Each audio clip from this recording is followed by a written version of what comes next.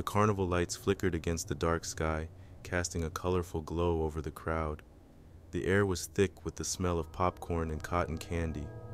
I had always loved carnivals, somewhat magical escape from the everyday world. I wandered through the crowd, taking in the sights and sounds. The rides whirred and clanked, lights flashing in dizzying patterns. I decided to try my luck at one of the game booths, a row of stuffed animals dangling enticingly from the ceiling. "Step right up, win a prize," the barker called, his voice booming over the noise. I handed over a few dollars and picked up the ring toss game.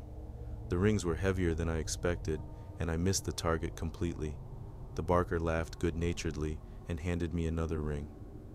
"Give it another go, kid," he said with a wink. I took a deep breath and tossed the ring. It clinked against the bottle, wobbling before falling to the ground. I sighed in frustration, but the barker smiled. "Almost had it. Here, one more on the house," he said, pressing a final ring into my hand. I focused, determined to win this time. As I threw the ring, something caught my eye, a flash of movement in the shadows behind the booth. The ring missed again, and I turned to look, but whatever it was had vanished. "Better luck next time," the barker said, his smile fading as he noticed my distraction. "Yeah, thanks," I muttered, backing away from the booth. I wandered through the carnival, the sense of unease growing.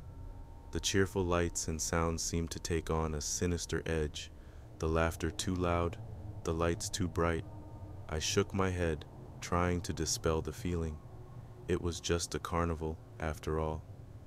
I found myself drawn to the Ferris wheel, its massive, illuminated wheel turning slowly against the night sky. The line was short, and I climbed into one of the brightly colored cars, the smell of grease and metal filling the air. As the wheel began to turn, I felt a sense of calm wash over me. The view from the top was breathtaking, the carnival laid out like a glowing tapestry below. As my car reached the highest point, I noticed something strange. In the distance, beyond the carnival grounds, was a dark, sprawling forest. And in the forest, just visible in the fading light, was a small, dilapidated building. It looked out of place, a stark contrast to the vibrant carnival. A sense of foreboding settled over me, and I shivered despite the warm night. The Ferris wheel continued its slow rotation, and as I descended, I saw something even more disturbing. Standing at the edge of the carnival, just where the forest began, was a figure. It was tall and thin, its features obscured by the shadows. It seemed to be watching me, its eyes glinting in the carnival lights. I looked around, but no one else seemed to notice the figure. The Ferris wheel came to a stop, and I hurried off, my heart pounding. I needed to leave, to get away from whatever was lurking at the edge of the carnival. I made my way through the crowd, the smell of sweat and fried food overwhelming. I glanced back toward the forest, but the figure was gone. I told myself it was just my imagination, the result of too much excitement and too little sleep. But the sense of unease persisted, gnawing at the edges of my mind. I decided to take one last walk through the carnival before leaving. I passed the fun house, its garish exterior flickering in the dim light.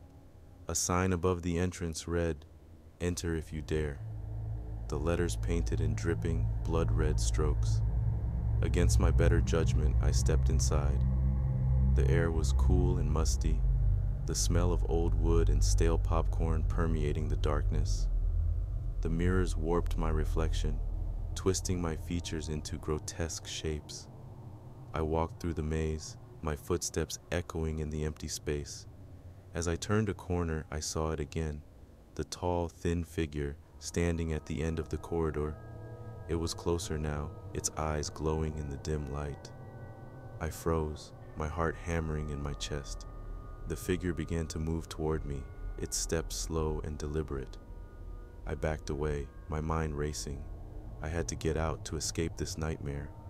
I turned and ran, the sound of my footsteps drowned out by the pounding of my heart. I burst out of the fun house, the cool night air a stark contrast to the stifling darkness inside. I looked around, but the figure was nowhere to be seen. The carnival seemed normal again, the lights and sounds cheerful and inviting. I hurried to my car, the smell of exhaust and fried food fading as I left the carnival behind.